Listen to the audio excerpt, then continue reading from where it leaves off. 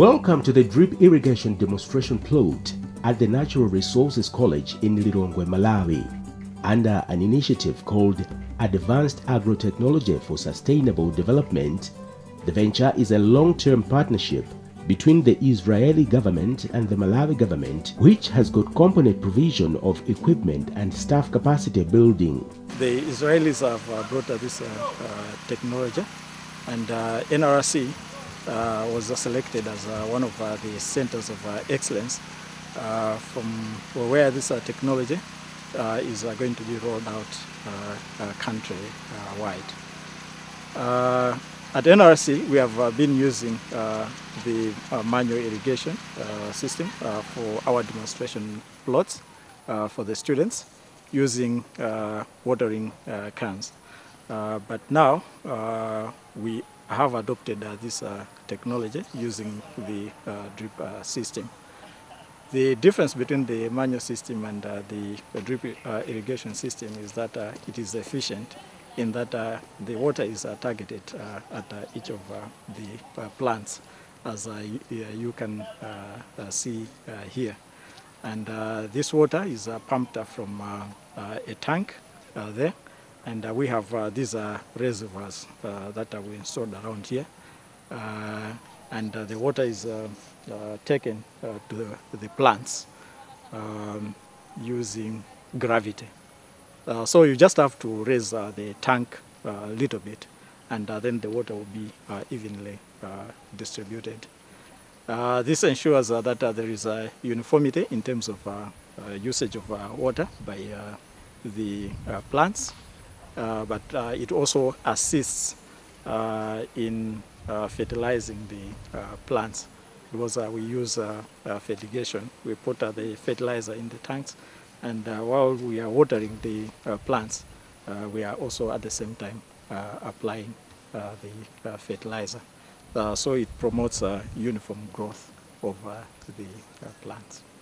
The drip irrigation technology can turn Malawi from food deficit into a food basket for the region and beyond, because it is convenient, efficient, and cost-effective. Malawi as a country is endowed with vast water resources, which at the moment we are not using efficiently. As I indicated earlier on, this is an efficient irrigation method. Firstly, it is not that labor intensive. As long as you have installed the tanks and the pipes, what you have to do is just open a tap, and the water will be applied to the crops. But also secondly, we have unpredictability in terms of rainfall. So this is a technology that can be used to mitigate against the effects of drought. We started in August. Some of the crops have just been harvested, and you can see we have another crop stand. And when we take out this, we are also going to put another crop. So it improves productivity. This system will, when rolled out countrywide, will change our fortunes as a nation. We will have increased productivity, but also at the same time, we are looking at, in the long term, improving the quality of the products that we produce. So it is a beneficial technology that should be adopted. The soil only around the crops are complete wet like this, and here it's complete dry. We irrigate only from here to here, 30% from the plot. 60% is complete dry. It's mean like the fields that you show before, it's complete dry.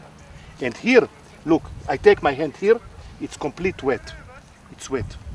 And this is the drip, how the drip coming. You see, every plants have one drip, the place where the drip are coming. You see here the drip under? Yes, here. Here, the drip come. It's around 1 liter per 1 hour. Every plant get around 0.5 liter per day, equal. if we don't have rain. If we have rain, so we alternate. But here we bring every day, we bring water. And also the fertilizer. We take the fertilizer in around 60 times, not one time. Grass come because the water, the pest coming because you have weeds. And you need to use herbicide. Here you don't need to use no herbicide, less pesticides, less water, 30% of fertilizer. Everything is better. With this, we possible very easy to make 3 crops in the year. Now, for prices, this system is cost around 1,000 kwacha per 1 square meter. But this is possible to run around 10 years without any extra budget. And if you compare with petrol, energy, fertilizer, it's cost maybe 3-4 times more. But this is come slowly, not in one time. The technology can also be used in orchards. What we are doing in the first time, we locked the extra drip, so we bring only 3 drip each plant. The extra we locked. And when the trees become, after 1 or 2 years, more bigger, so slowly we open all the drip.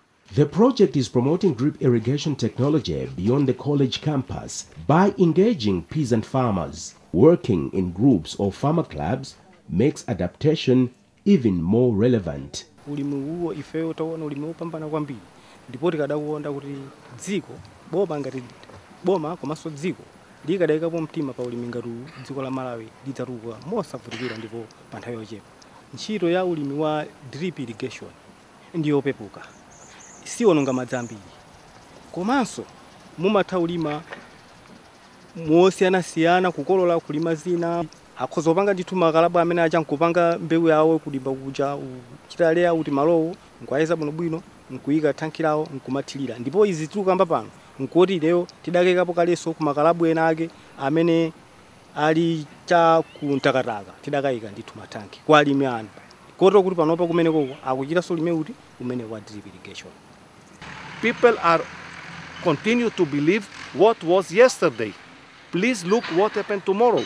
And tomorrow we have less water, less field, less energy. Every become less and more expensive. And this is one of the solutions for tomorrow. So please adopt this. It is hoped that with improved knowledge transfer and more aggressive advocacy programs, more and more farmers in Malawi will adopt the drip irrigation technology and realize better and sustainable returns from agriculture enterprise.